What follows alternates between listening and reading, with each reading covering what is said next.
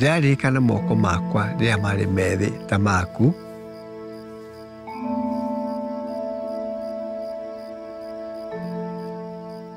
Ona ngacoka ngaririkana mahinda marĩa ndambĩrĩirie ũrĩmi.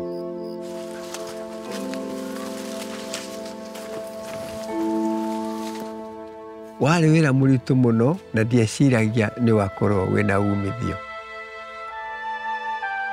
No tũngĩramata tĩri ũyũ-rĩ, thutha-inĩ nĩ tũgakena. Tĩri nĩguo mũtũrĩre wa andũ.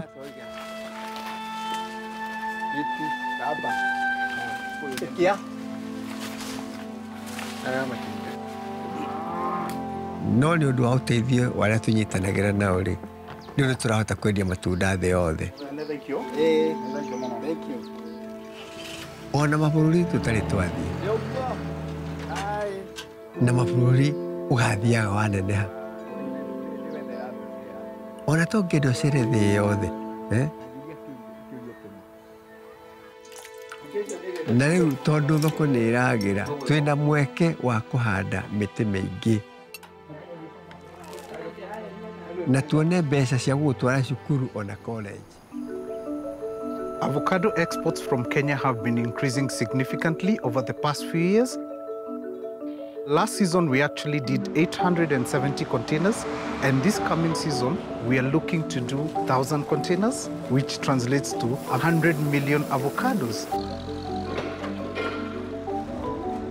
This is Kate Exporters Kenya Limited.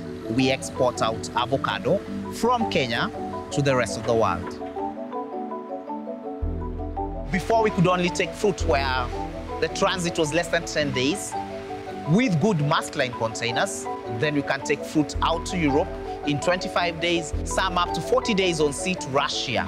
Basically, the market has expanded based on the fact that we can take the fruit further.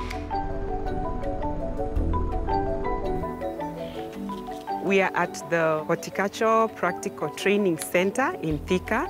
And as you can see, we have some beautiful ladies working behind us. What they're actually doing is they are pruning the avocado trees.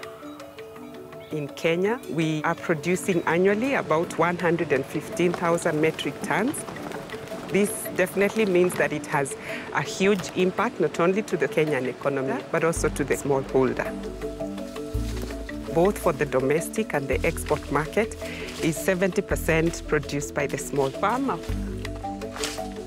My farm is like my friend or the greatest friend, and also it's my helper, another way.